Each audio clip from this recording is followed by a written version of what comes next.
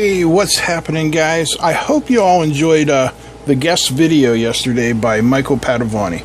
Great video, Mike. Thanks for letting me share it with the guys. I'm sure they all appreciated it. And if you guys are looking for his code, I put it in the description of yesterday's video. So check it out. Good job again, Mike. Great job. Today we're going to talk about true power versus apparent power. Now, I've said it 100 times. I'm sure you guys know by now. I'm a huge fan of Big Clive. Clive Mitchell is he's a savant. That's all I can say. I mean, the guy's just, he has a really innate knowledge of all things electrical and electronic, and I love watching his videos. And one of the things he talks about is apparent power and power factor and power factor correction. So I thought we could talk about that a little bit today so that if you guys are fans of Clive, you can understand a little bit more about what he's talking about, okay? So let's start out by talking about reactive loads. And this is in AC. If this were DC, we'd say resistive loads, but this is AC, so we're going to say reactive loads. And we're talking about loads with inductors and capacitors. Now, one thing we have to know about them is that they dissipate zero power, but they drop voltage and they draw current, and that gives the deceptive impression that they do dissipate power. And what we call this is phantom power. Okay, it's measured actually in what's called VAR, and that is volts, amps, reactive. And another word for phantom power is reactive power. Okay? Our symbol for reactive power is probably one of the most overused symbols in electricity and electronics, and that is the capital Q. So we use the capital Q when we talk about reactive power. Now, when we talk about true power, such as the power dissipated by resistors and lamps and things like that, well, then we're talking about true power, and that is always talked about with the capital P, and that's measured in watts. Okay? So when we add Q and P, what we get is what we call, apparent power. Forgot what I was talking about. That happens as we get older, I guess. And the unit for apparent power is VA, volt amps, and it is symbolized by the capital S. We're just going to whip out the entire alphabet here tonight, aren't we? Think about 3 rules. They're not hard and fast. Any rules can be broken. But if we think about 3 rules, they can help us out. True power is a function of current dissipative elements, usually resistances. Okay? Reactive power is usually a function of a circuit's reactance, and we'll call that capacitive and inductive. And then we finally have our apparent power. And that apparent power is usually a circuit's impedance. So again, with more letters, now we're going to go R for resistances, X for capacitance, and Z for impedance. Now we got lots of formulas we can use. So if we want to figure out P, our true power, we know that P equals I squared R, or P equals E squared divided by R. And that, of course, is measured in watts. If we want to measure Q, which is what? What's our Q? Our reactive power.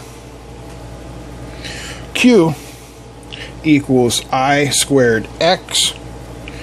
Q equals E squared divided by X.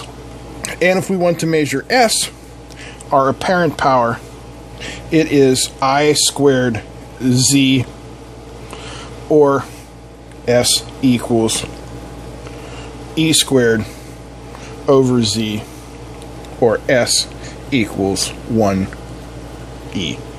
I'm sorry, L times E. That's an L. It's a little L, but I made it a big L so you can understand. Or I forget, let's make sure we put in our units VAR and VA. So if we consider a circuit that looks something like this.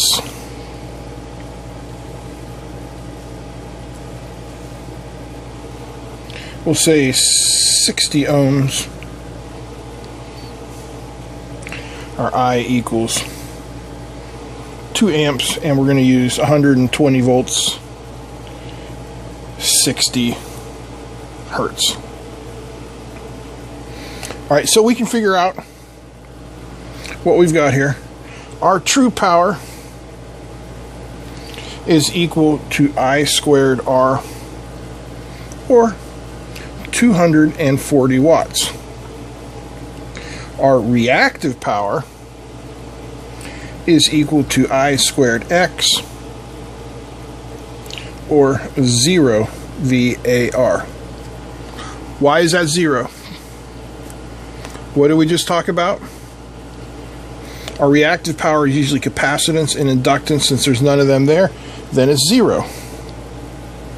And S, our apparent power, which is I squared Z, equals 240 volt amps. Alright, now let's whip this around. That was a completely resistive load. Let's do it kind of our same circuit again, but this time we'll do a reactive load. And we'll say this is 160 millihenries, and again 120 volts, 60 hertz, and our XL is 60.319 ohms. Okay, so now we know P, our true power, which is equal to I squared R, is 0 watts. There is no resistive load. Our reactive power, which is I squared X, equals 238.73 VAR. That means our apparent power, which is I squared Z, is also equal to 238.73 VA. Alright, you see where we're going here, right? Okay, here comes the big one. This is the payoff. Now we're going to have a resistive reactive load.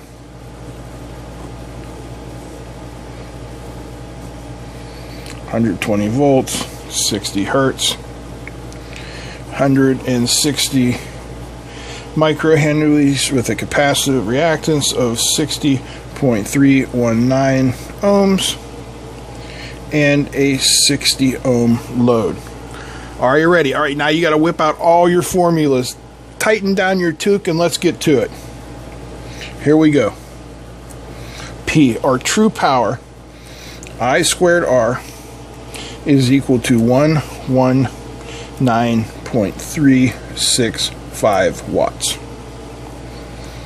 Our reactive power, I squared X, equals 119.998 VAR.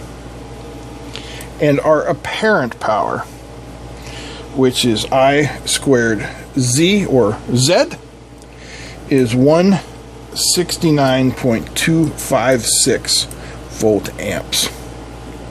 So you see the difference between our true power and our apparent power. And if the power companies do go and start charging us on apparent power instead of true power, well, there's going to be a problem. They're going to get some more money out of us, and that's just not a great thing. You know, we've always used the Ohm's law triangle to figure out Ohm's law. Well, here's another triangle we could look at, and this one is a right angle triangle. We have our reactive power, our apparent power, and our true power. And right here, this is our phase angle. And, you know, using the laws of trigonometry, we can solve for the length of any side, which is any of those given powers, if we know the length of the other two sides, the other powers. So it's kind of like Ohm's law, times 4, you know, Ohm's law cubed. Ohm's law for AC circuits. All right, I hope you guys enjoyed this. If you did, give me a thumbs up. If it gave you a headache, give me a thumbs up anyway, because it's fun. All right, don't forget to like, comment, and share. Big thanks to all the patrons. That's it. I'm out. Peace.